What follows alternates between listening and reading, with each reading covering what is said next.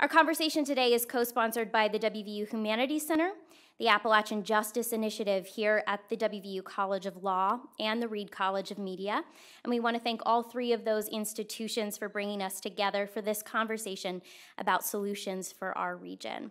We're going to introduce you today to Tom Hansell, who's the creator of this documentary, After Coal.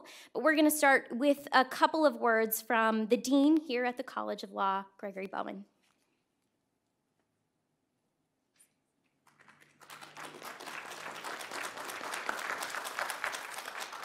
Well, thank you, Ashton, and thank you all for being here. This is a wonderful turnout for a wonderful event. Tom Hansell's book, After Coal, published by the West Virginia University Press, is a wonderful example of the kind of work that our land-grant university press does and the kind of work that it supports, to support authors and to educate, to celebrate and improve our state and our people. So the book has gotten great reviews. We have some excerpts, one excerpt in particular that I'd like to read about the book. One review said that After Coal focuses on coalfield residents who chose not to leave but instead remained in their communities. It tells the story of 4 decades of exchange between two mining communities on opposite sides of the Atlantic. And indeed, I went to school for a year in England, down in Devon, and had the chance to travel to Wales, and it is a place that in many ways resembles our home state. So this is, I think, a profoundly important piece of work. And it's been called visually appealing, deeply moving. It brings the reader face to face with Appalachian and Welsh coal miners whose stories touch the reader's heart. And it's a book that is necessary to help move our region forward. So very important, very moving. And I want to thank some of the people who are helping put this together today. My colleague Bob Bastris, sitting there in the 3rd row, who really spearheaded this effort for our Appalachian Justice Initiative here at the College of Law. My colleague Nick Stump in the front row, who will be speaking. The Reed College of Media, whose Dean, Marianne Reed, is here today. The Humanities Center at WVU for co-sponsoring today's event along with the College of Law and WVU Press. My colleague Lisa Brugnoli in the back, who always gets embarrassed when I point her out, but she is instrumental to our success and our wonderful events here. Katie Coyne from the Charleston Gazette-Mail, Ashton Mara, and most importantly, Tom Hansell for having the vision and dedication to engage in this project. So thank you all for being here. We look forward to it, and let's get started.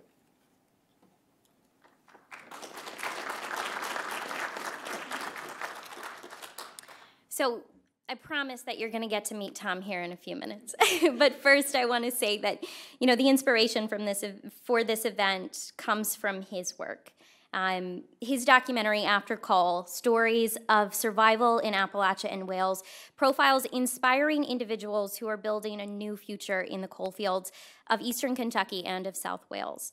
It was turned into then the book by WVU Press, and since its release has been used as the basis of community conversations all across the region about what comes next for those cities and the towns that have been so heavily reliant on the industry. So this afternoon, we're going to discuss some of those same issues with a panel of people who've spent time on the ground in these communities, doing research, doing reporting, sharing our stories. During that time, we also want to hear from you. So this is your first warning. Please keep note of the things you'd like to ask, the input you'd like to have in this conversation. We'd really like you to be a part of it.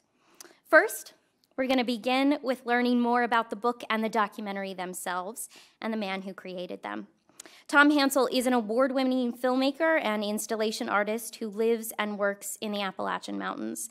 Hansell's documentary films have been broadcast nationally on public television and have screened at international film festivals. His installations have appeared in galleries from California to Vermont. He's the recipient of grants and fellowships from the Kentucky Arts Council, the Headland Center for the Arts, the Southern Humanities Media Fund, and the National Endowment for the Arts.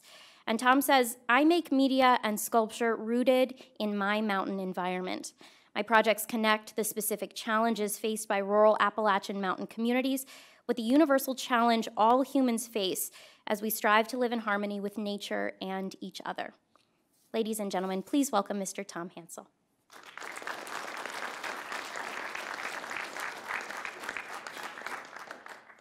All right. Well, thank you. I'm really humbled after hearing all of those words. I'm sort of like, we should just let everyone else come up and talk about how good this project is, and then go off and have another conversation.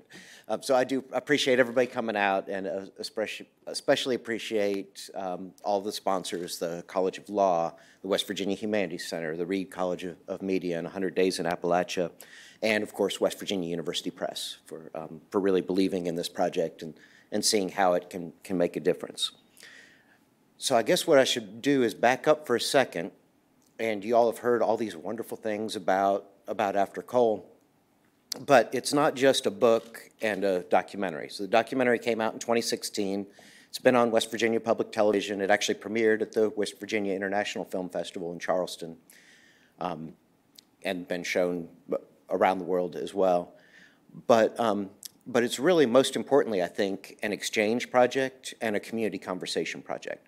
So throughout the process of making the film, we had people from primarily coalfields of eastern Kentucky go to South Wales. We had people from Wales come to Kentucky. We had public forums, newspaper reports, and the idea is to continue these conversations about what makes healthy communities, how to adapt to changes in our economy, how to be true to ourselves and our cultures while dealing with all those things. So I hope that you'll continue this conversation. That's the idea. The book is not a prescription. If you read the book and you think you're going to get all the answers, you might be a little disappointed, or watch the film. It's more about providing examples of people who figured out ways to survive and sparking conversations about how we can use those examples in our own local communities. So I really do want to hear from you all about work because I know there's a lot of great work going on and would love to hear more about that.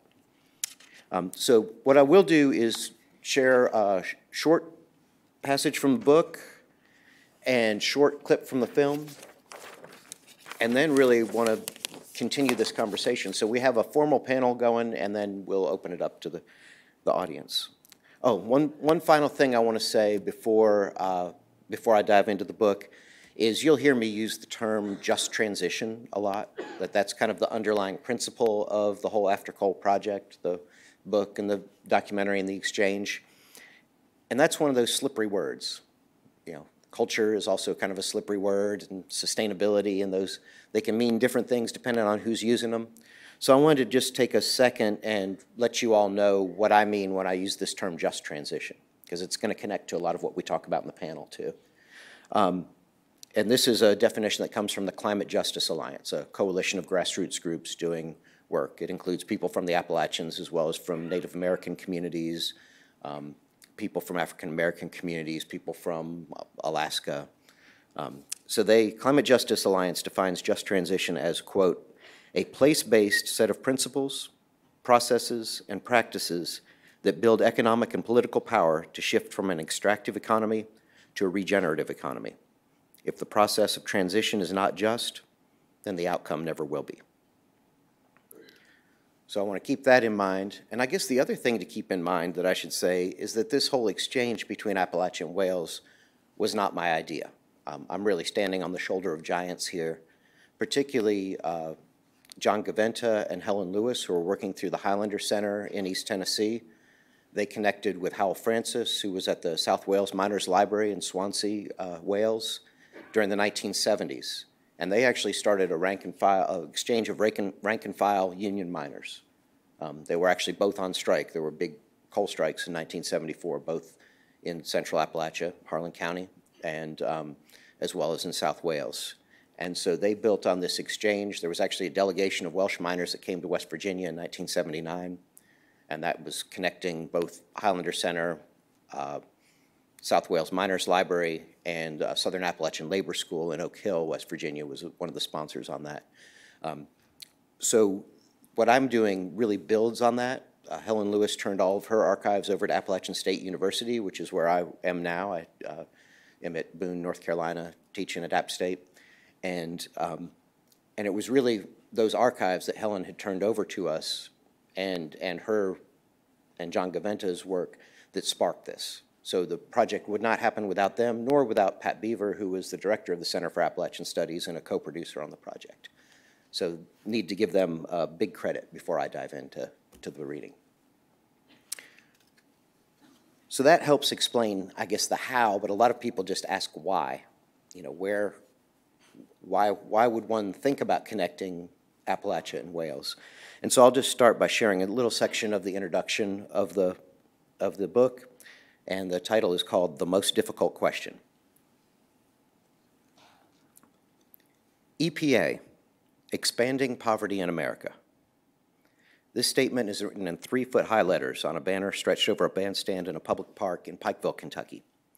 It's June 2012, and I'm just starting production of the After Coal documentary. The crowd around me is dressed in the reflective stripes of mining uniforms or in T-shirts reading Friends of Coal and Walker Heavy Machinery. I'm documenting a coal industry-sponsored pep rally before a public hearing on new water quality regulations proposed for mountaintop removal coal mines. The speaker on stage is speaking proudly of his family's heritage in the coal industry. He concludes his passionate statement with the question, if we can't mine coal, what are we going to do in eastern Kentucky? It's a good question. As a filmmaker who spent most of my career living and working in the coal fields of eastern Kentucky, documenting mining issues, it's an important and yet very difficult question to answer. My earlier documentaries, The Coal Bucket Outlaw and Electricity Ferry, were intended to start civil conversations between workers in the coal industry and other community members about a shared vision of good jobs, clean air, clean water, and a safe working environment. However, the conversations almost always broke down as soon as someone pointed out the obvious. The coal industry had long been the only model for economic development in central Appalachia. More examples of what life after coal might look like were desperately needed to move the conversation forward. As I struggled with the haunting question of, if we can't mine coal, what are we going to do? The image of Welsh villages rising from the ashes left by the coal industry captured my imagination. I thought if I could just learn a few details about how the Welsh communities made the transition, then I could identify specific solutions to help coal communities in Appalachia. However, I quickly learned the secret to life after coal was not that simple. The process of creating the After Coal documentary took more than 5 years. And during that time, I learned to stop looking for concrete solutions and start supporting ongoing conversations about how to create healthy communities in former mining regions. International efforts to address climate change make this challenge especially intense for coal-producing regions. As our economy shifts from fossil fuels, how can we ensure that places where fossil fuels were extracted do not continue to bear an unfair share of the costs of extraction? I believe there's as many solutions for life after coal as there are residents of mining communities. And I hope that these stories from South Wales and Central Appalachia will inspire people to discover solutions that work in their home communities. So with that, I'd like to share just a short clip from the documentary. This is actually a condensed version, about 7 minutes. Provides a little bit of background of this exchange, and then provides a specific example of a group in Harlan County that's using the arts to regenerate their community. This is just one of a half a dozen examples that are in the film and more than a dozen examples that are in the book. And then I'll talk very briefly about some similarities and differences I noticed, and we'll move into the panel. So this is a clip from the documentary After Coal. I'm looking for the stone hewed out of the mountain. I'm looking for the stone come rolling down from Babylon. I'm looking for the stone hewed out of the mountain, tearing down the kingdom of this world. Tearing down, oh, tearing down the kingdom of this world. In the southeast of the United States, the central Appalachian coal fields lie beneath rugged mountains. Most of the towns in southern West Virginia, eastern Kentucky, and far southwestern Virginia were built exclusively to extract coal. The steady loss of coal jobs over 3 decades has left these mountain communities sparsely populated. I'm a 3rd-generation coal miner. My grandfather helped start this mine here for United States Steel back in 1917.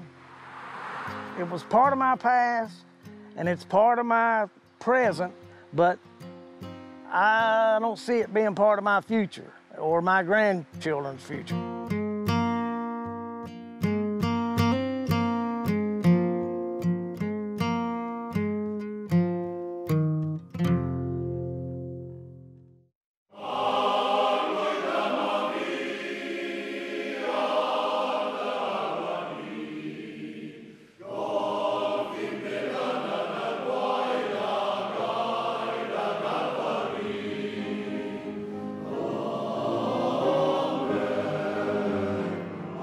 Wales is located to the west of England in the United Kingdom. The coalfields lie in the valleys of South Wales. Historically, this region was considered the cradle of the Industrial Revolution. Dramatic job loss in the 1980s means that Wales has had 3 decades to adjust to a new economy.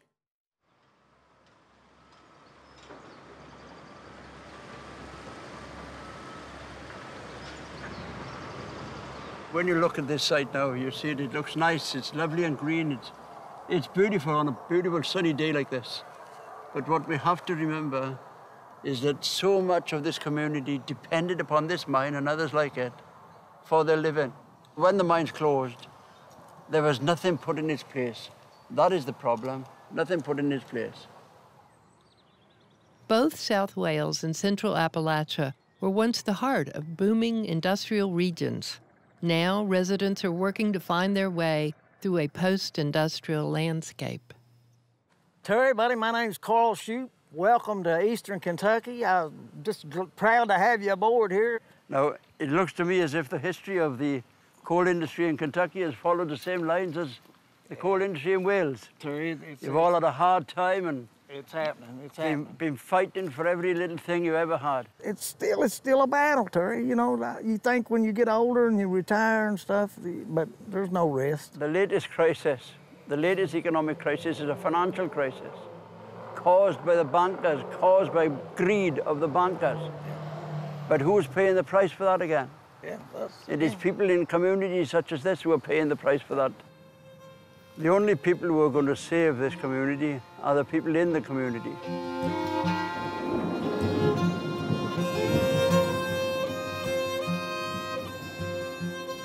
What you struggle with in Appalachia and we struggle here in South Wales, how do we actually control our own destiny? How can we achieve sustainable economic development for the benefit of local communities?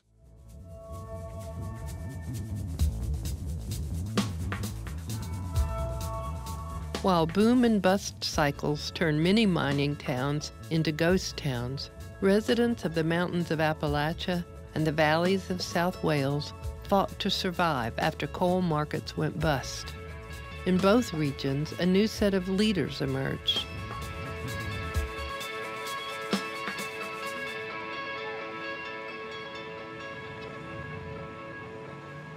The miners' strike was a catalyst for Dove and all its developments. Big decision makers always seem to be the men. They run the clubs. They're obviously very active in the miners' union. The role of women was quite invisible. There was a group of women that got very active picketing.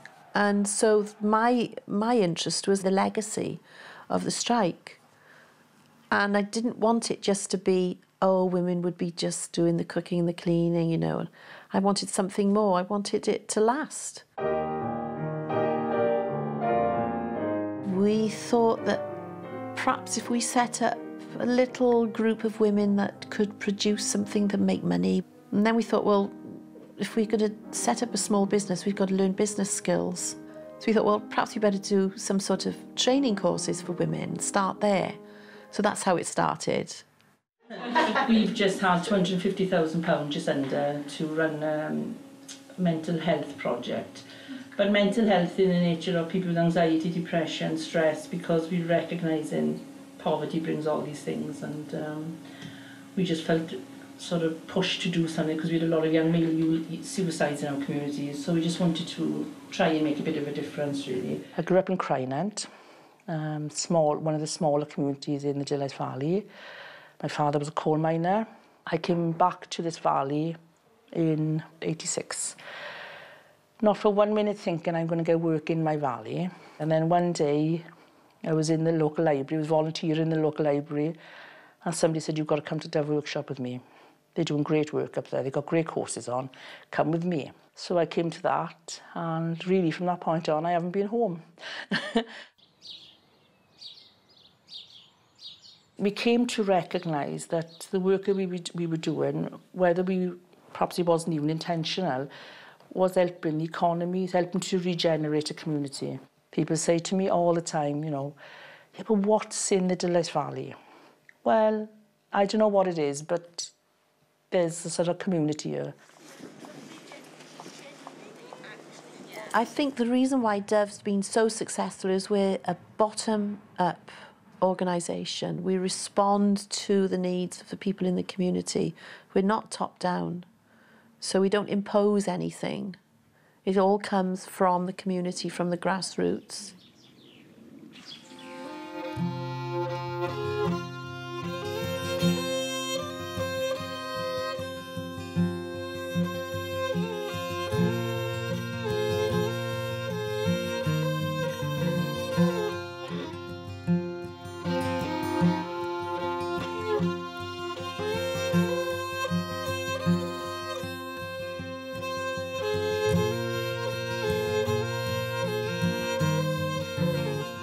In Letcher County, Kentucky, coal miner Shane Lucas turned to farming after he was laid off from the mines.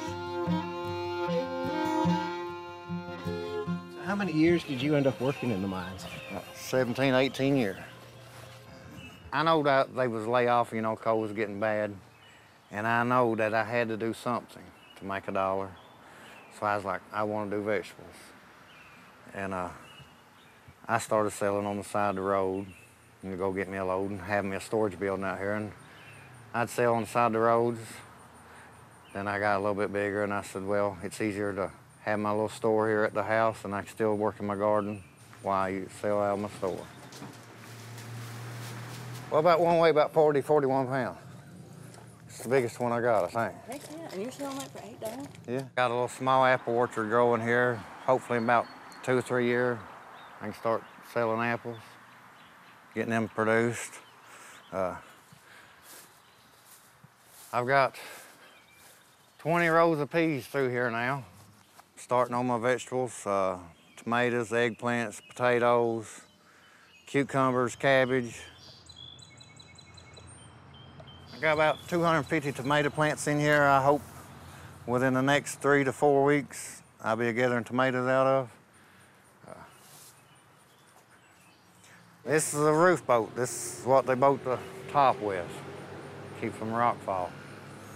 I'd like to have enough to do my whole garden, but I do about 90% of it in roof boats now. Don't ever have to worry about them rotting. That's the only way to go.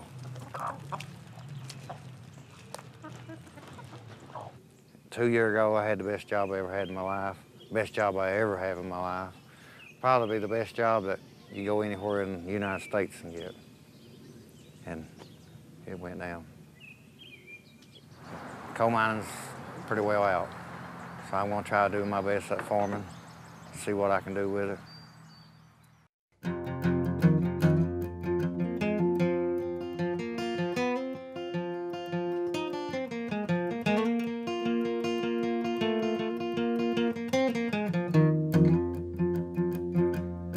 Oh, I'm looking for the stone.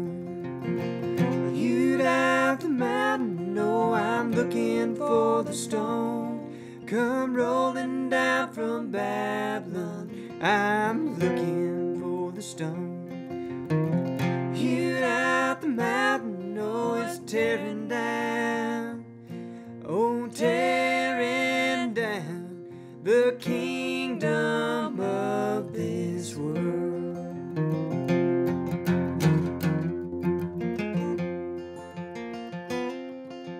People sometimes think that we are living in a period of after coal, you know, that coal mining has come and gone. I would challenge that view.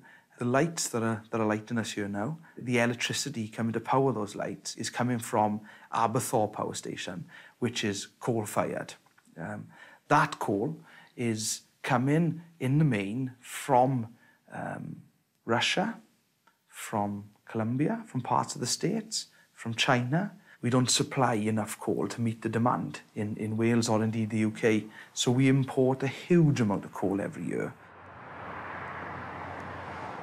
We must be sympathetic to international links that are based upon fellowship and mutualism and cooperation, not upon exploiting indigenous peoples or exploiting resources in other parts of the world for the benefit of multinational companies.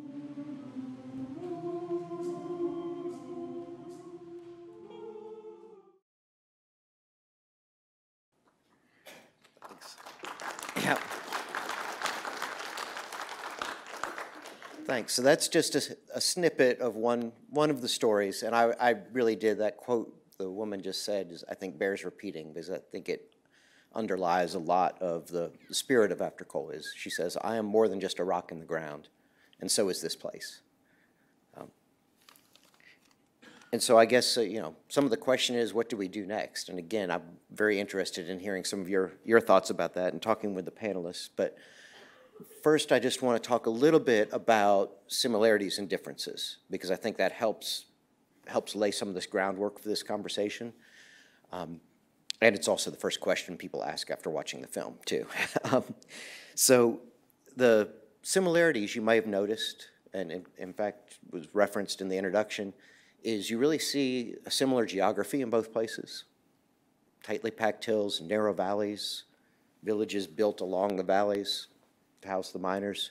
And I think you get a little bit of the sense, but there's a section in the film that really talks about the idea of community spirit, tight-knit communities. They're not just houses packed in together, but people have connections and traditions like singing together and making music together that help strengthen those community bonds and provide a foundation. So I think that's important to recognize. The biggest difference between the two places, I think, ties to the legacy of the nationalized coal industry in the United Kingdom.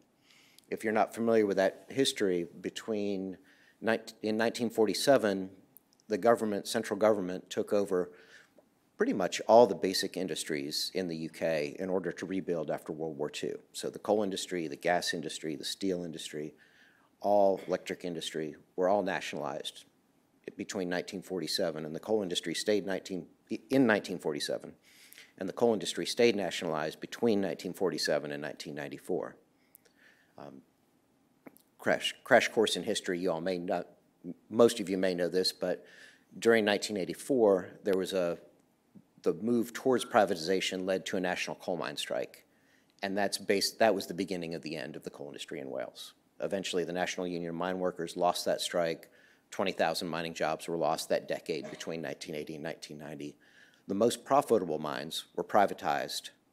The mines that weren't profitable, because they were publicly owned, actually stayed in public ownership. The ownership was not under the National Coal Board that had been running the mines, but got transferred to the Forestry Commission or to local councils, which is close to our county governments.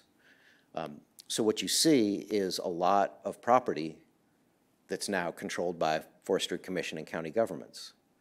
And that means that people can use a democratic process to access that property and use it for economic regeneration. And I think that's very different than in the Central Appalachian Mountains, where so much of the property is privately owned.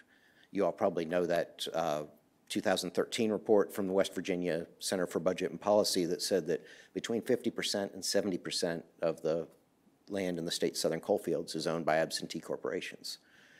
So that really limits what communities can do, what resources they have that they can access for this kind of regeneration, I think is important to keep in mind. The other thing that was also striking was the degree of mine reclamation in Wales and how well it was done. And I can ramble on more about that, but maybe we'll save that if it comes up in the panel. I think the most important thing that I hope we do talk more about in the panel is that this mine reclamation isn't just to make things look pretty, but it's improving water quality and fixing water quality, and that is really an essential element for healthy communities, a thriving economy. It's very difficult to attract business if you can't drink the water.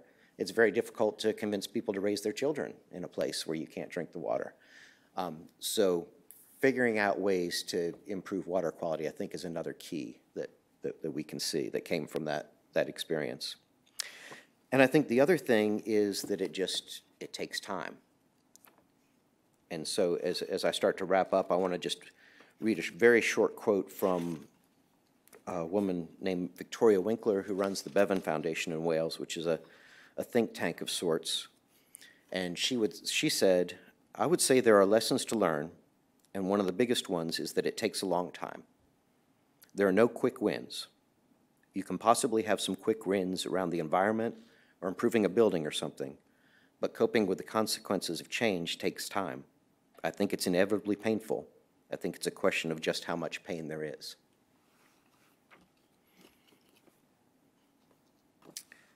So that quote is kind of a pessimistic tone towards something that has been called an optimistic book and an optimistic project, but I think it's possible to be optimistic and realistic at the same time. And I think it's important to ground our discussion of how to create a better future in Appalachia by looking at what other coal-dependent regions have experienced. And I think this is also beyond just coal. This is talking about the process of deindustrialization.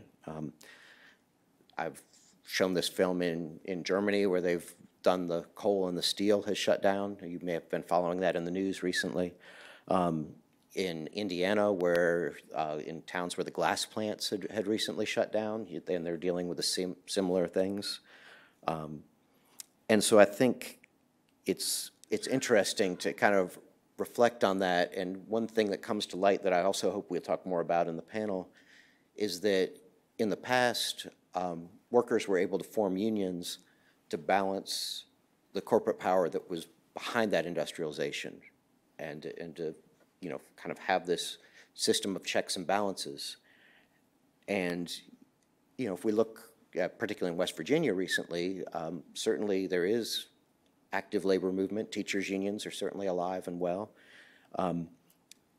But I wonder what are the new systems that are going to speak for working class communities? What are the new systems that are providing checks and balances? What are the new systems that are healthy for democracy, not just in the coal fields, but throughout the state and the country? So I think those are all really big questions that I hope the book and the documentary allow us to reflect on and think about, and I certainly look forward to talking with you all more about this over the next little bit. Thanks. So with that,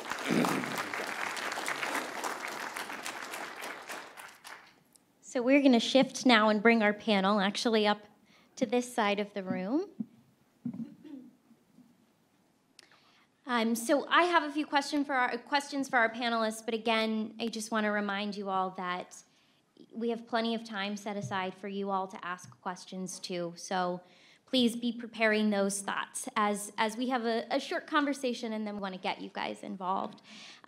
So you all have met Mr. Hansell there on the end. Next to him is Nicholas Stump. He's the head of Reference and Access Services here at the WVU College of Law, and among his numerous published academic papers is working on a book titled Appalachia Reconstructed: Law, the Environment, and Systemic Regional Reform. Next to him is Katie Coyne. Katie attended the Reed College of Media and now writes for the Charleston Gazette-Mail, the state's largest newspaper. Katie's currently serving as a fellow in the Report for America project, which places young journalists in newsrooms of underserved regions across the country. Beginning, and I think that's important to note, they started in Appalachia and are now expanding. Katie spent most of her first year reporting in southern West Virginia on the challenges coal communities are facing today. So please welcome our panel.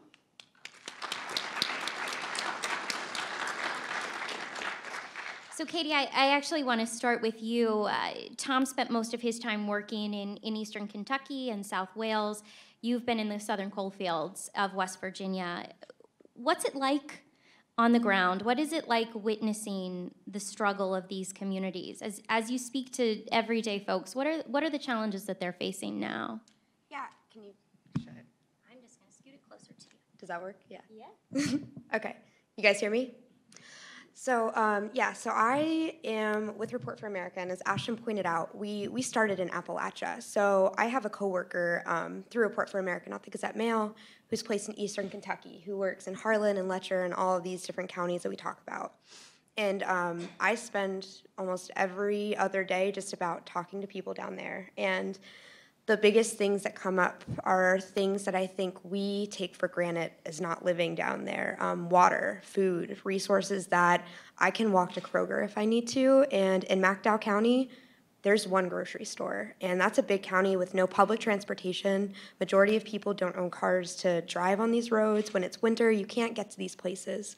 So what you're facing is this just wall of frustration. People feel like every step that they have taken to do better for themselves has been stopped as soon as some progress is being made. There's activist groups that used to be really, really active and are out there trying to change things, but they feel like they haven't gotten any feedback from state legislators and people that could make that change, that are in the position to do so. I've done a lot of reporting on water infrastructure, specifically how it's failing in the entire state, but it hits hardest in southern West Virginia because when you talk to these people for any story, and I joke about this a little bit because I've internalized it, but I have never reported a story in the last year where I haven't gotten some iteration of the quote, "We kept the lights on here since West Virginia was created, and everyone else has left us behind." Southern West Virginia built this state, and we have forgotten them. And those people are feeling that every single day. And every effort that they have tried to bring to legislators, to bring to people that might have some power, gets left on the table in their eyes. Tom, you wrote and I believe in the introduction, if society wants to wean itself from our dependence on fossil fuels, Appalachian communities deserve to be one of the first places where we seek solutions. Can you tell me where that quote came from? Why was that a message that you felt needed to be shared?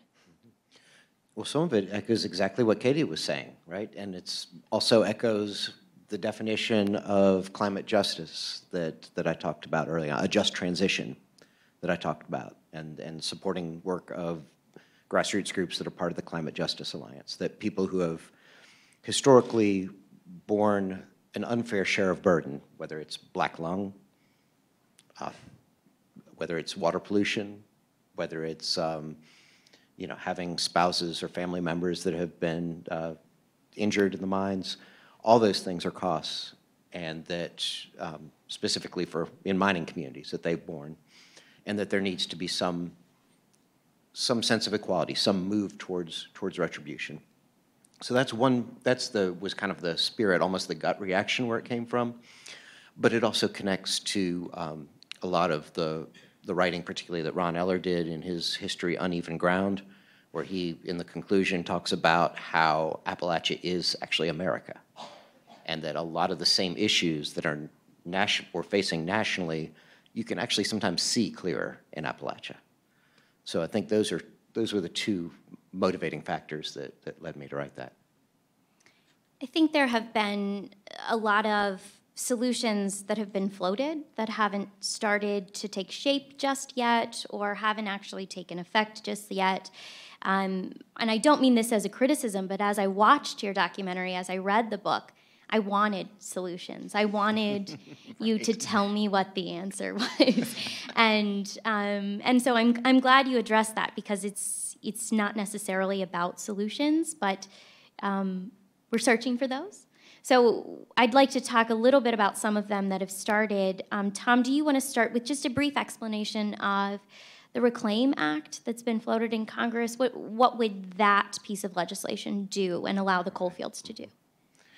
Yeah, so the Reclaim Act is not a law. It's a proposed amendment to the 1977 Strip Mine Act that has a lot of support from grassroots groups in Appalachia. Most notably, a group called the Appalachian Citizens Law Center is really pushing it and has wonderful resources about the Reclaim Act on the web. So I'm basically quoting those resources, cribbing things from the Appalachian Citizen Law Center. But in short, what it's doing is the 1977 Surface Mine Reclamation and Control Act, SMACRA, a lot of people call it, had a provision that when companies strip mine of land, portion of the proceeds from the mining goes into this abandoned mine lands fund, managed by the federal government, to be then paid out to lands that have not been reclaimed. Either the companies are unable to, or it was not reclaimed before the 1977 law. And it's fairly restricted in that it's about putting the land back, and particularly for ecological use, environmental use, which is all good, as we've said, but a lot of grassroots groups are pushing and saying, well, really, we need to add economic use as well. So they're wanting to broaden it out. So a lot of these kind of innovations, I was reading somebody in West Virginia is growing lavender and herbs on, I think that was 100 Days of Appalachia report on strip mines, or growing hemp, industrial hemp on strip mines. All those kinds of things could be covered if that abandoned mine lands clause was expanded. So that's what's, in short, that's what the Reclaim Act is doing. And Katie, are there some people in southern West Virginia that are trying to take advantage of these federal dollars right now? Yeah, I mean, West Virginia gets a pretty big portion of the Abandoned Mine Lands Fund each year. A lot of these solutions, though, when you're looking at reclaimed mine lands, they're not as simple as just, we have flat land now and let's do something. When the Surface Mine Reclamation Act became a thing in the 70s, there were laws in play, or there was language in this that you are supposed to return the land if you were doing surface mining or mountaintop removal onto the approximate original contour. That didn't happen, and you could get a variance for it, and it was supposed to be limited. When companies applied, they were supposed to have very, very thought out and kind of just line by line what they were going to do with this land when it was done being mined. And going back to the 80s, my coworker at the Gazette Mail, Ken Ward, has been reporting on this. Companies did not enter those. They did not do those reclamation plans.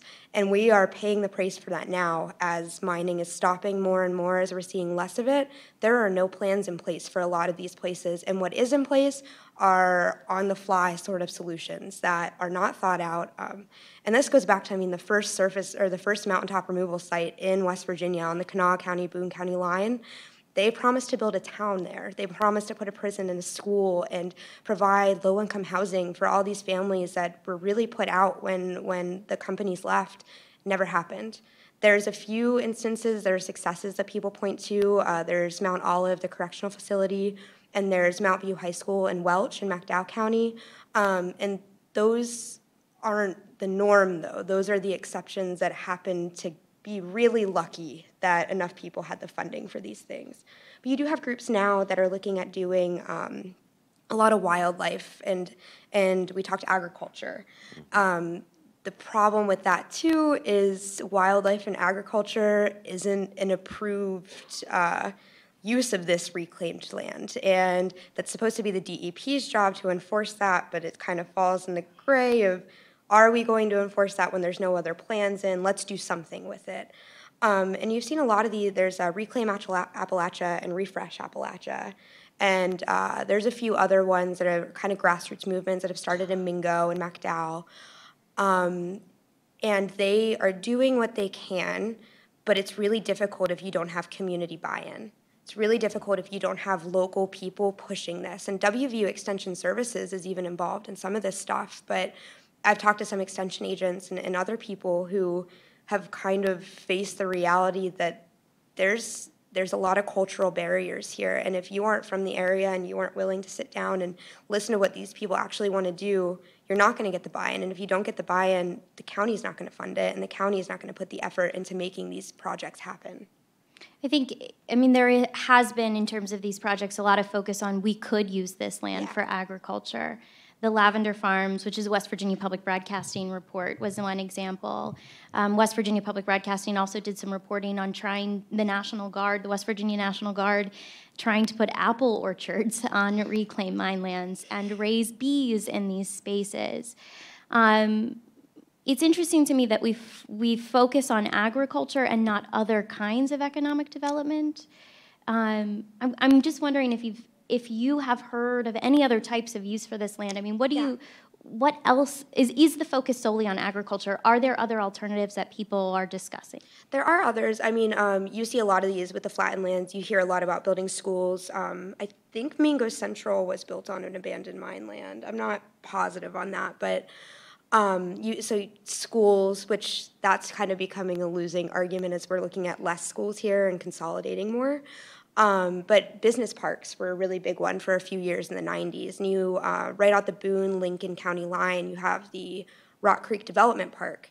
And that was supposed to be this really big boon of like, excuse the pun, I guess, but of bringing, they wanted someone from manufacturing to come in, and that was, I think it was Tomlin that originally started all of that, and I've been up there, it's only like this really big empty warehouse, right? It's only being used by the West Virginia National Guard. So right? they scrapped the plans for giving it to, I shouldn't say scrapped yet, but it looks like they're going to completely scrap it. The National Guard is the only one that has access to that land. And they're using it for training facilities, for firing missiles and whatever the National Guard does, for testing their off-road equipment, because they have all the terrain there to train on this. And the Boone County Economic Development Authority and all these other places, I mean, they feel like they got the short end of the stick there, because they had an entire regional development authority for Corridor G, which is US 119 that runs from Charleston down to Pikeville. That was like their big project for 10 years. And then the legislature zeroed out their funding. And they lost all progress in getting anything done. And the next year, which was last year, Governor Justice scrapped the plan to build an access road so people could get up there, which would have been really big if a manufacturer wanted to come. And after that happened, everyone in these counties is kind of assuming, well, that's the National Guard's now. That's their space. What are we going to do with it? And of course, you talk to General Hoyer and these people, and they say, well, we would love to have manufacturers there too, and we would love to have other people come in, but the reality is it's not as accessible as they want it to be. Mm-hmm. Mm-hmm. The next solution that's just been floated this year, well, I think the talk started in the fall, but has become more in focus since the start of this Congress in January, is the Green New Deal. And Nick, I'm wondering if you can talk a little bit, tell us about what is the Green New Deal? What kind of impact would that have on the coal fields? Absolutely. And first, I would just like to echo everyone's thanks for the supporters and the organizers for the panel this evening. And I am certainly personally thrilled to be part of this panel. I really do look forward to the larger discussion. I should note that my own work is mostly steeped in legal theory, particularly critical legal theory and critical environmental theory.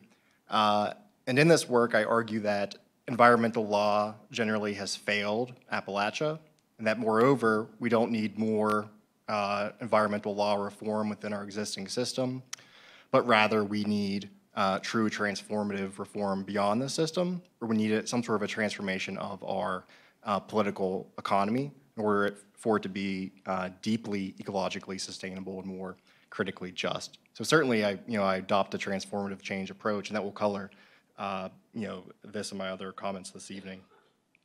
So the Green New Deal is fascinating, isn't it? So it is a comprehensive policy idea that has been floated around for a while now, but it really has been rejuvenated and revitalized vis-a-vis Representative Alexandria Ocasio-Cortez and her team. And the basic idea of the Green New Deal is that it can provide a solution to two of the biggest problems facing the United States, one being climate change, and the second being our intertwined socioeconomic crisis, as illustrated by massive wealth disparities and the like. And so the basic idea of the Green New Deal is that within 10 years, we can completely phase out all greenhouse gases, right? Become greenhouse gas emission zero. And that moreover, in order to do so, we can have a massive federal investment in clean energy jobs and a clean infrastructure, right? So it's like the New Deal, but a green New Deal this time around. So certainly it is a radical approach to the climate crisis, and also the fact that it has a jobs guarantee as part of the proposal is important, as per the Ocasio-Cortez version of the Green New Deal, it would claim to eliminate poverty as well. So I think some of the interesting things in the Appalachian context for the Green New Deal, is that the proposal specifically says that the Green New Deal would target fossil fuel ravaged communities, such as those in Appalachia, right? So part of the Green New Deal would be implemented in Appalachia specifically. And there also is an intersectional focus in the Green New Deal, which involves compound forms of oppression, right? So it's just not achieving a Green New Deal in a general sense, but there also is a concern with historically subordinated populations along lines of race, gender, class, and so forth. So all very interesting, I think, in the Appalachian context. You know, certainly I think is a proposal worth exploring. I would just add, from the perspective of you know, some of my own scholarship, that there are alternatives to the Green New Deal, where there are other alternative development modes that could be explored in conjunction with the Green New Deal, right? Such as the degrowth paradigm, which, you know, through other dimension has been explored through subsistence-based approaches and the solidarity economy. And I think the solidarity economy in particular could be, you know, a useful paradigm in exploring an alternative development approach in Central Appalachia. Among other things, it's not based in, you know, perpetual capital accumulation. It's not based in perpetual growth. Instead, the solidarity economy is based on meeting basic needs only, right, within a community and in an exceedingly egalitarian fashion. You know, some specific examples of the solidarity economy would be like multi-stakeholder solar cooperatives or multi-stakeholder agricultural cooperatives. So again, in a general sense, I think the Green New Deal is fascinating. It's definitely moving the needle on what's politically possible in terms of both the global ecological crisis and the intertwined socioeconomic crisis. But I think there are other alternatives worth exploring in Central Appalachia specifically. There's a thread of a piece that you said that I want to throw out to Katie and Tom, but I'm just going to say quickly that I'm going to ask this question, and then I'm going to hope that there's a line of people at that microphone. So please feel free to step forward now. If not, I've got lots of questions, but we would love for you to be involved. So feel free to come forward. The thread that I just want to touch on a little bit and have Katie or Tom maybe talk about on the ground experience with is that guarantee, the job guarantee. And also within the Green New Deal, there is a universal basic income proposal that all Americans would not just have a job guarantee, but a guarantee of a basic level, a small, essentially stipend of monthly income. I mean, do you feel like these are policies that Appalachians can trust in? I think for me, that is what it comes down to is maybe this sounds like a great idea, but is there trust in that policy? Is there trust in its ability to work? So in my experiences, trust is a really hard thing to build in a lot of these coal communities, right? And that goes like person to person, but policy to policy and action to action. When you talk in Southern West Virginia, and probably the state as a whole, even Central Appalachia as a whole, you need to make sure that you're explaining things to people in a way so they understand how it affects them. And that's not saying talking down, and that's not saying simplifying things. It's making it so these people can understand whatever they're going to have to sacrifice or the changes that they're going to have to make are worth something in the long run. And that's probably how you should talk to everyone, in my opinion. But when we talk about building trust, goes back to my point before of these people have been used as experiments. Their communities, their families, their experiences have been used to experiment for these larger picture things over and over and over again. And we have failed to give them any buy-in. We have failed to give them anything in return. And we criticize them for it. We make fun of them. People, I shouldn't say we, but people, the number one question I get on every story I report that is something negative is, well, why don't these people just move? Why don't you get out of there? And that I know it always comes from people who don't know anyone in McDowell County and don't know what they're going through, but that hurts. I mean, you're asking someone to give up their culture. You're asking someone to give up everything that has built them, everything that their family has invested, their entire livelihood, and that can't be a solution. We shouldn't ask someone to give up a part of themselves to be what could be a solution for the rest of the United States. That being said, there, I think, is a change in culture and being willing to open up the door to these things. In the last 5 years, from people I've talked to, there's been a shift in conversation. You hear a lot more on boom and bust and less on just boom. You hear more about, I know we're at WVU and President Gee says this all the time, but diversifying the economy and doing all of this. You hear more about those options, and Tom, you talked about this in your book, not just looking at diversifying, but looking at transitioning.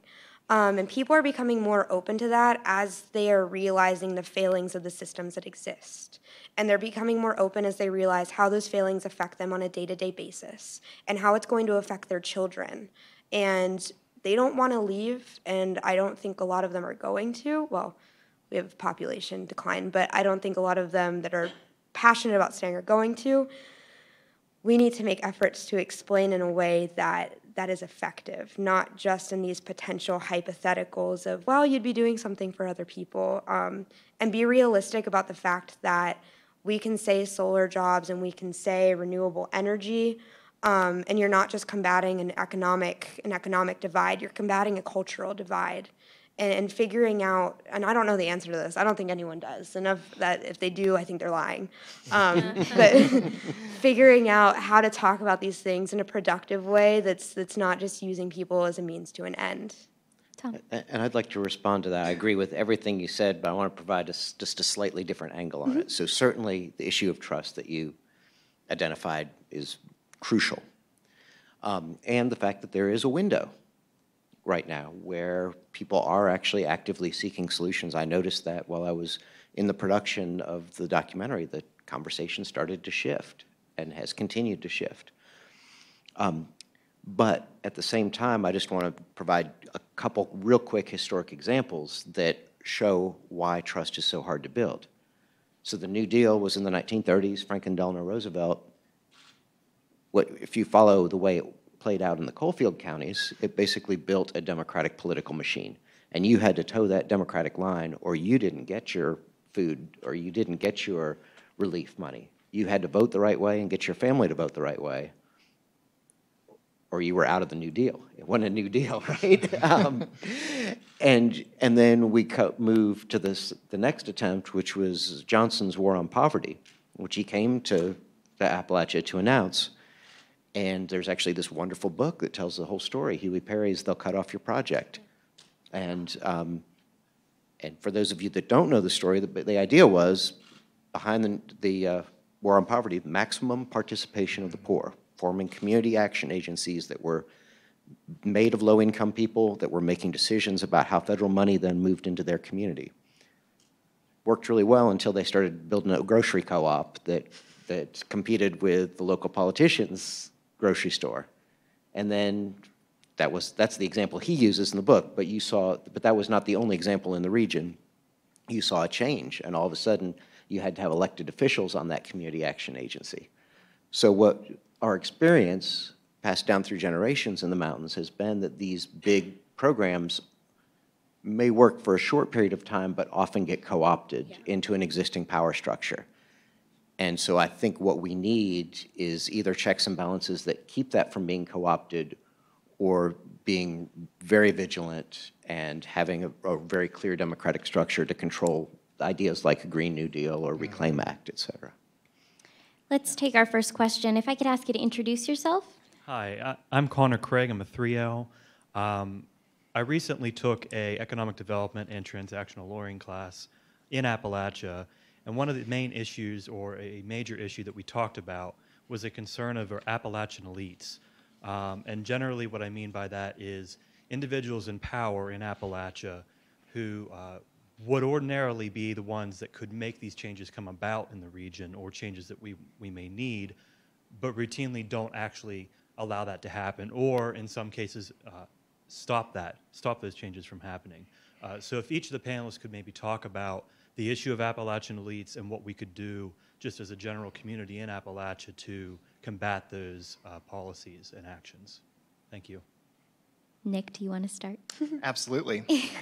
Yeah, I think the question of the local elite power structure throughout Appalachia is certainly an interesting one. The maximum feasible participation of the poor provision that came about during the War on Poverty is just a fantastic example, because that was the one instance where maybe it could have been a more radical program in Appalachia, and the elite power structure essentially quashed it.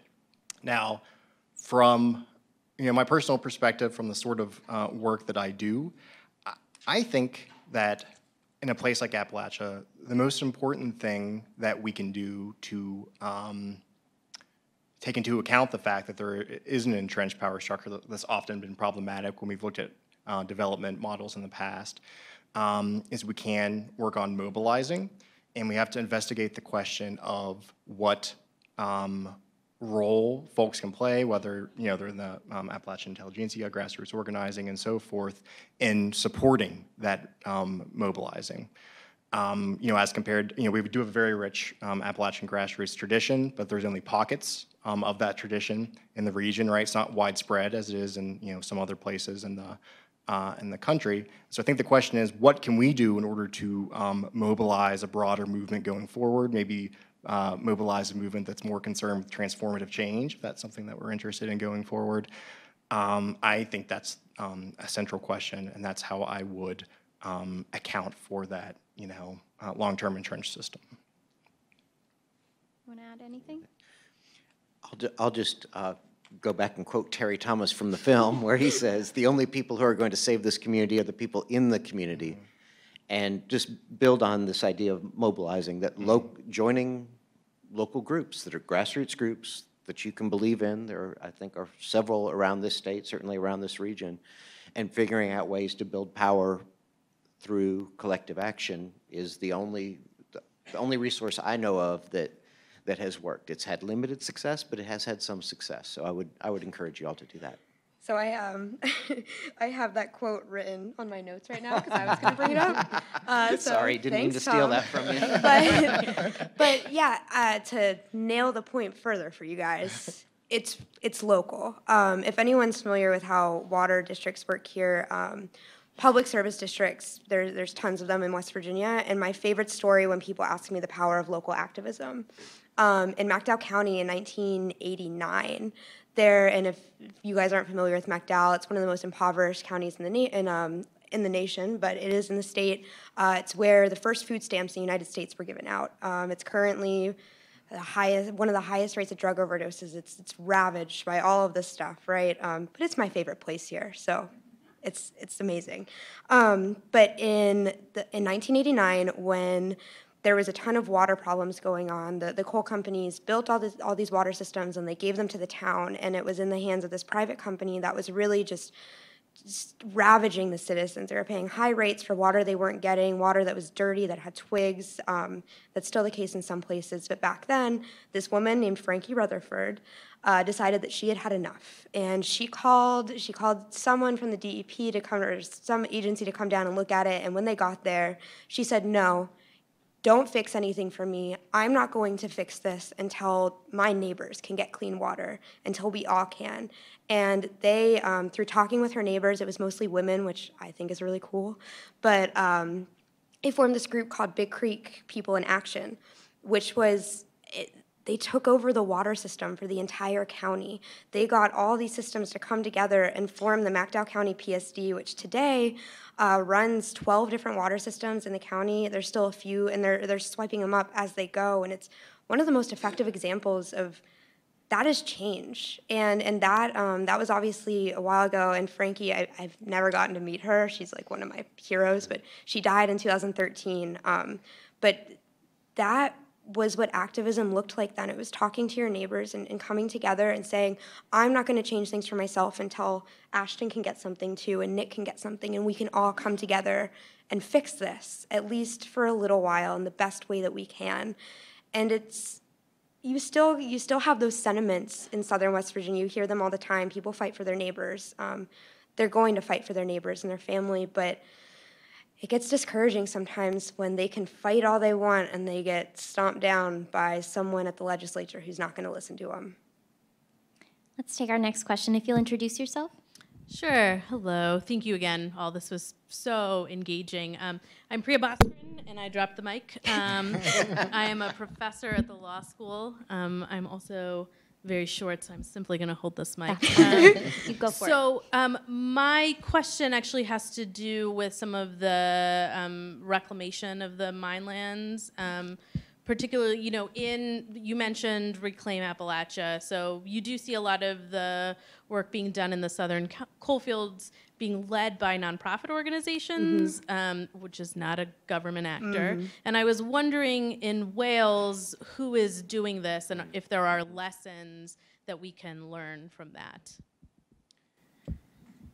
Yeah, so I think, not to go too far back in history, but it does help to understand what options are available.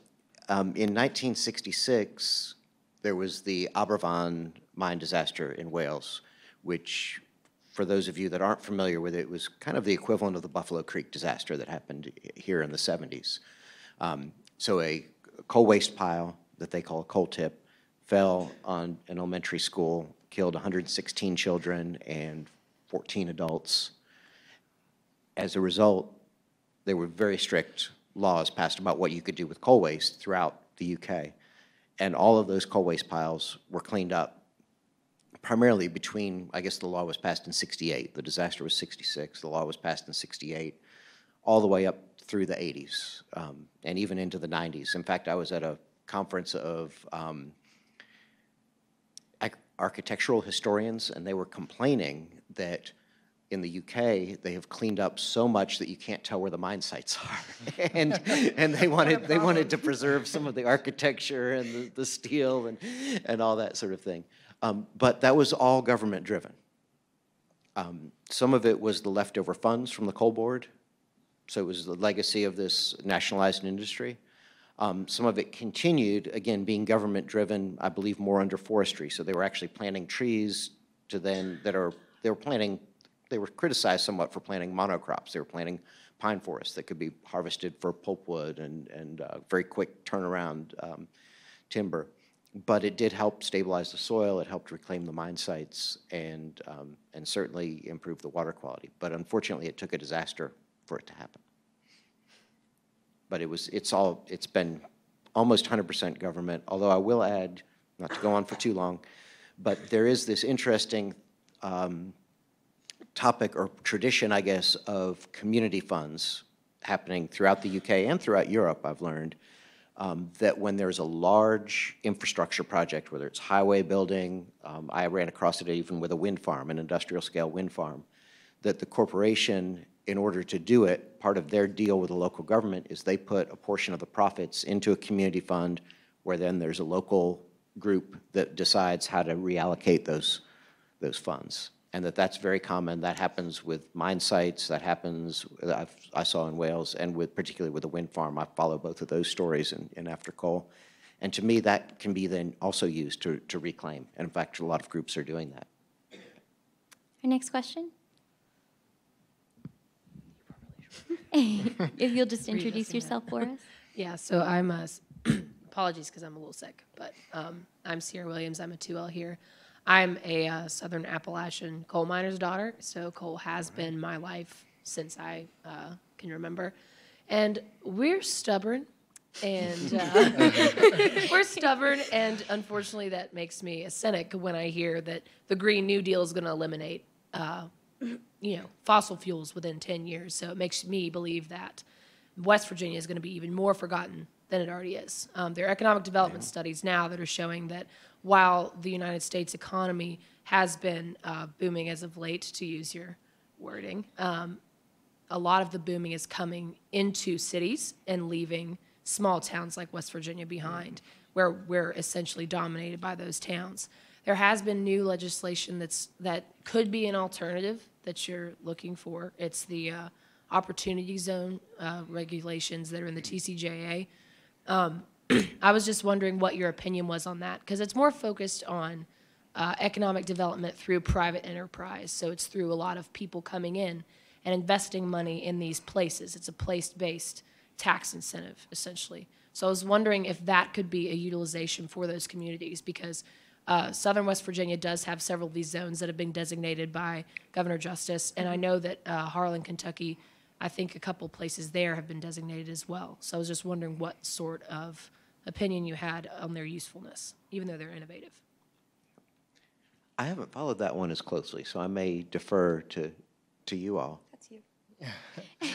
I am somewhat familiar with that policy. I think it's certainly interesting and worth exploring. I feel like we've done some research on it together at some point in this semester, but I'm not nearly as well acquainted with it as you are, so I can't speak to that in particular.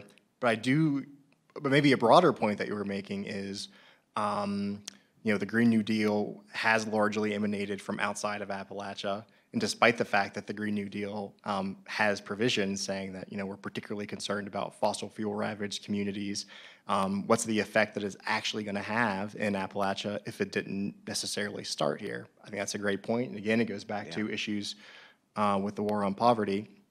And again, that's why I think, explorations of bottom-up approaches that already are existing here or could be further incubated here, such as the solidarity economy, I think are particularly interesting because they are alternative development modes to what we've seen in the past, which were largely top-down development modes, right, from DC policymakers and so forth. And so any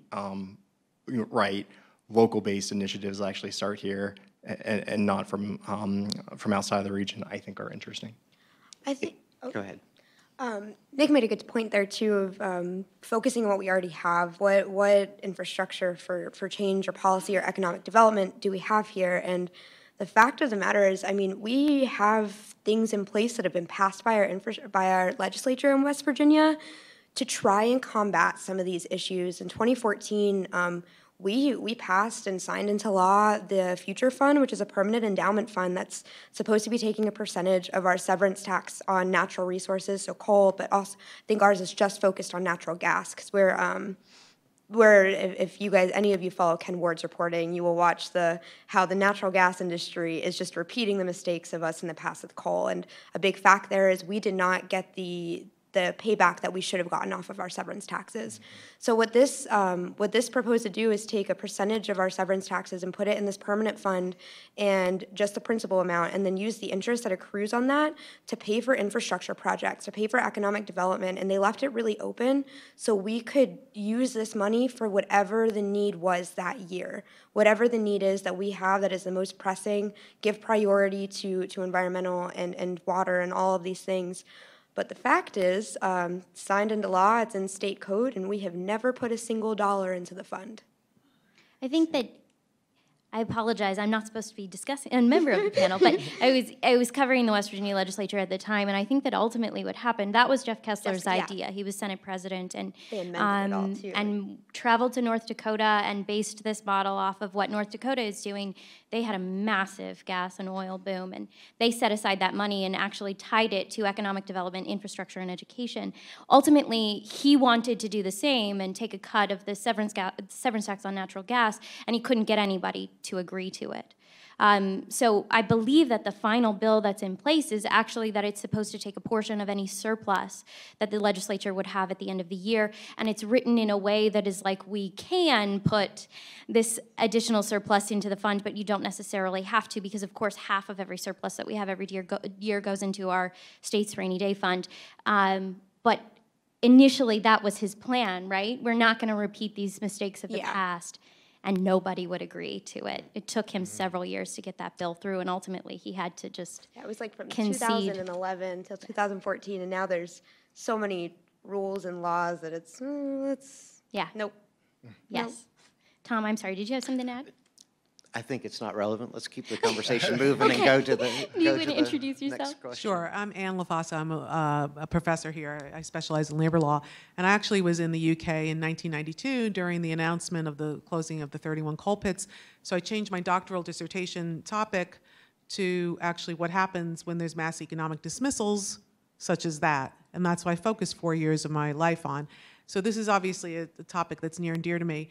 I want to rephrase something that Katie said, which is, well, no one knows the answer. I think we do understand the answer in the broad sense, which is economic diversification. And that the problems are cultural, as you point out, but also a polarization between government solutions and private enterprise.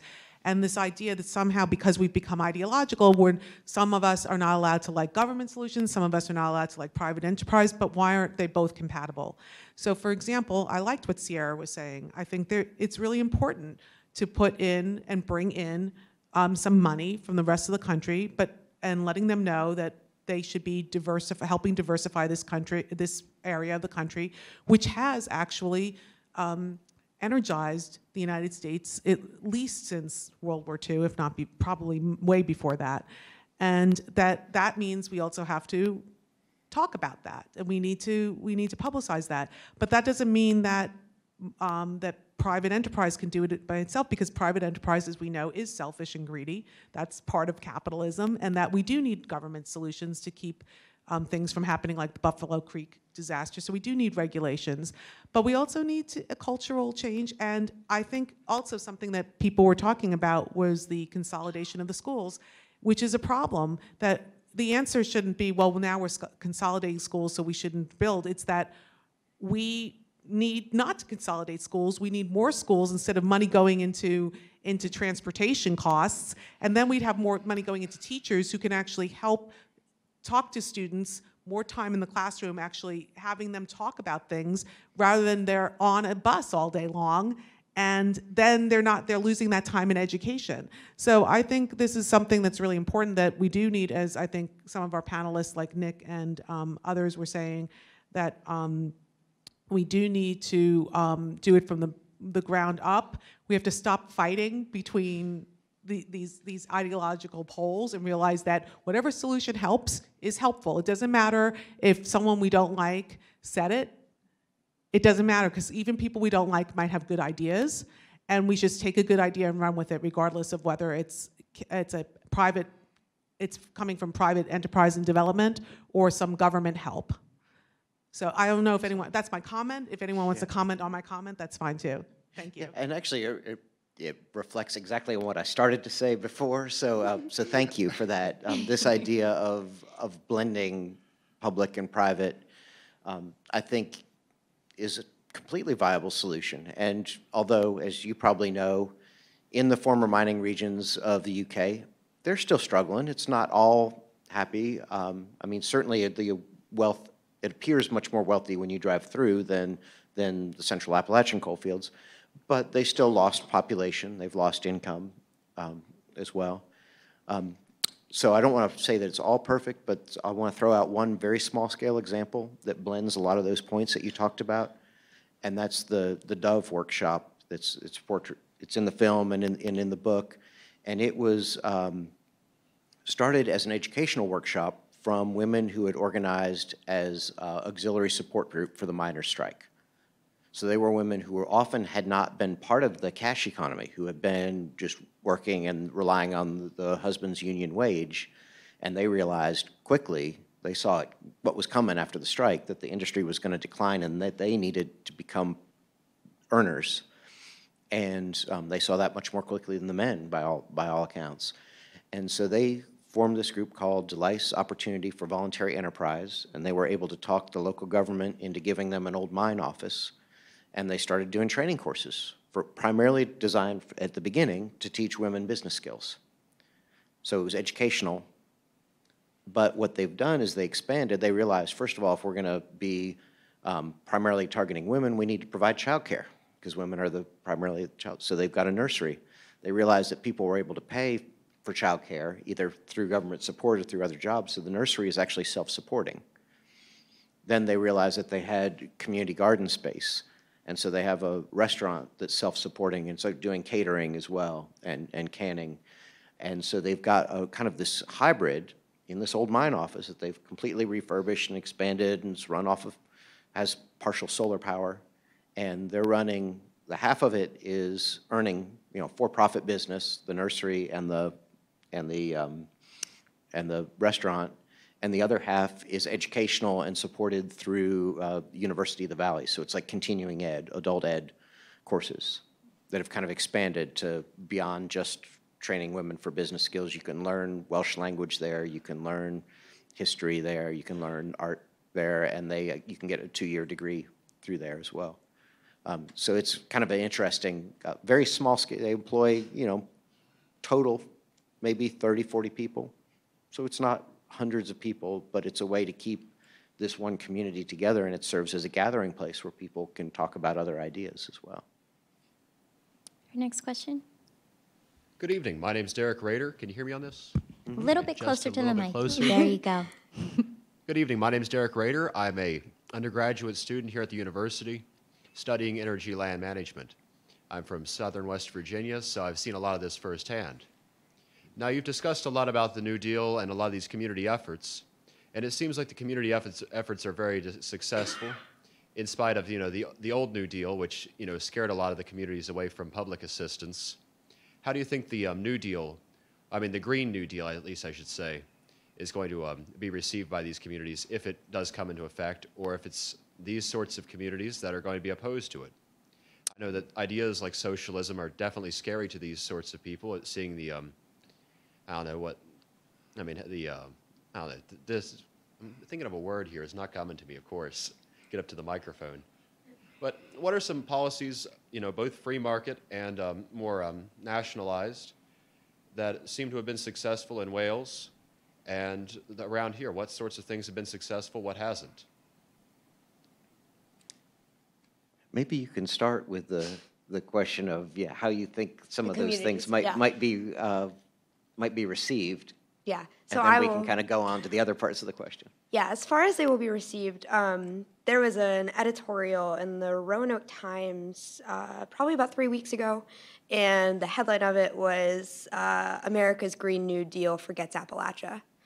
And I think that is going to be an idea or a thought that we are going to have to face head on. And the argument there is, we've heard these ideas before, we've at least heard people talk about them, and what needs to be addressed is not just transitioning the industry into renewable energy or transitioning the idea and the conversation that we're having, but really, really considering the implications for coal company towns. For these towns that were built in, let's talk Gary in McDowell County. It was built by U.S. Steel. It was once 6 different communities that came together in the 70s and became one, Gary. And Gary is still really small, and it's hard to imagine as 6 different places at one point. And today, there's one market. They don't sell food. It's just drinks and stuff. When you don't have the space, because all the space is just abandoned coal mines, you can literally, the tipple goes right over the road that you have to drive to get in, and the welcome sign is a hand-painted "Welcome to Gary." What does that mean for people that are living here? Does that mean change right away? I don't know the answers. Does that mean that they will one day maybe get clean water, that their pipes will not be breaking underneath their feet, literally? That maybe, and if the answer is yes, I don't think people really care what the means are to accomplish that. With my reporting with water, I found there was all these arguments from people in the industry that, well, citizens in Gary don't want the county to take over their water, and they don't want West Virginia American Water to take over their water because they like to have this community-owned thing. And I think, for some people that's obviously true, but the reality is people don't care as long as the water coming out is clear, if it can have, no contaminants, and if it comes out. They don't care who provides it.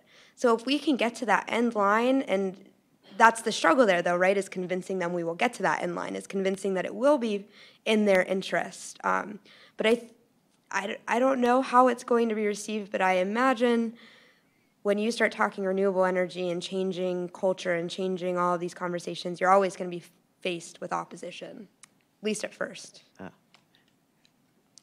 I want to just wholeheartedly agree, first of all, with that the proof is in the pudding, right? Yes. It doesn't matter in some ways what you call it, it's what the results are. And second, I think one thing that I found, particularly after I finished a documentary called The Electricity Ferry, and I started doing these public forums in Wise County, Virginia, about building support for renewable energy in this place where a coal-fired power plant had just been built. And what I found is people really wanted to talk about alternatives, but they really didn't care that much about renewable energy. A lot of what people wanted to talk about was agriculture, because that's deep, it's part of a tradition. It's what people knew, it's knowledge that's been handed down for generations. And I think there's room, particularly in the agricultural sector, to blend some of these public and private approaches. So one example that I touch on in the book and the film is a former coal miner named Shane Lucas in Letcher County, Kentucky, who's become a farmer. And what's happened actually since the film was finished and the book was finished is a pretty interesting story, in that he's become part of a group that started the local farmers market, which is a pretty common thing happening around here. Public, private enterprise, but often using a public space. But in that county in Kentucky, they've actually teamed up, the farmers market has teamed up both with the SNAP program, so you can do food stamps through the farmers market. They actually will sell breakfast burritos at the farmers market, and kids that were on the free lunch program can get free breakfast burritos, so there's bringing more families in. And there's a local healthcare provider, Mountain Comprehensive Health Corporation, that was able to use some affordable health care funds to provide prescriptions for green vegetables, particularly for diabetes patients. I think they were able to get money specifically to address diabetes, saying people need more vegetables in their diet. You can go to the doctor's office and get your prescription for green vegetables. You can deliver that prescription at the farmer's market. The farmer gives you the vegetables. The farmer takes that. It's actually tokens. They've got little round tokens back to the healthcare provider that gives them cash. And so it's a real mix of public and private, and it's supporting community health, it's supporting economic transition, and it's supporting local agriculture. And I think it's really hopeful. But you need all those parts working together and not fighting each other. And that's sometimes a challenge in a small community. But they've been able to make it work. I should take my hat off to Valerie Eisen, who's a old friend, and she's really been one of the people driving that and has a good personality to bring people from different political spectrums together. And sometimes that's what it takes, is a community organizer that can, and she wouldn't even call herself an organizer, but somebody that's from that place that knows how to put people together and can talk across those lines. I think that's really important. Take our final question. Yeah, I'm Jamie Van Osteren. I'm a professor here at the law school teaching energy and environmental law. First of all, thanks so much for your book and your film, Tom, and Nick, thanks for your scholarship, and Katie, thanks for the great reporting that you and Ken Ward do on these issues, and Ashton, thanks for the great reporting that West Virginia Public Radio does. Anyway, we talked earlier about what can possibly be done on abandoned mine lands, and I want everybody to be aware of House Bill 2589, which was introduced last week, the Modern Jobs Act, MOJO Act. Anyway, it's an outgrowth of a project that Evan Hansen, and our newest delegate from Mon County, and I worked on over the summer with the Nature Conservancy, and it's basically to create incentives to put utility-scale solar on abandoned mine lands. The idea is, well, we need to use these abandoned mine lands for, we can reuse them. Secondly, they have a lot of the transmission and distribution infrastructure, because mines use a lot of electricity, so instead of electricity flowing to the mines, electricity would flow from the solar panels back into the distribution system. It also addresses a need of the new economy. Employers don't really want the kind of electricity that we sell in West Virginia, which is 95% coal-fired. Mm-hmm. They want renewable electricity, and so this gives them an opportunity to do a direct purchase agreement to buy the output from these solar arrays on abandoned mine lands. So House Bill 2589 makes sure that Evan's done a great job of getting bipartisan support. Who knows what the chances are. The utilities probably will not like it, because we're basically going to require the utilities to wheel that power over their grid to enable the buyer and the seller to get together. But anyway, things are happening in West Virginia. Anyway, thanks for the good panel. Does anybody want to respond? I think we'll keep an eye on that legislation. Thank you. Yeah. Thank you so much. Let's give a round of applause to our panel.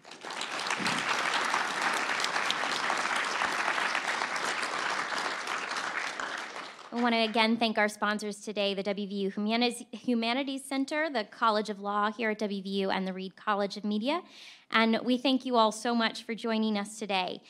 it's always our hope at 100 Days in Appalachia that by having these conversations, we'll encourage action within our communities and empower Appalachians to share their stories. So I hope that's something that you're taking away from this conversation today. And Professor Bastra said there is food in the back, so please enjoy that. Thank you all so much. And please subscribe to your local newspaper. Please, we're begging.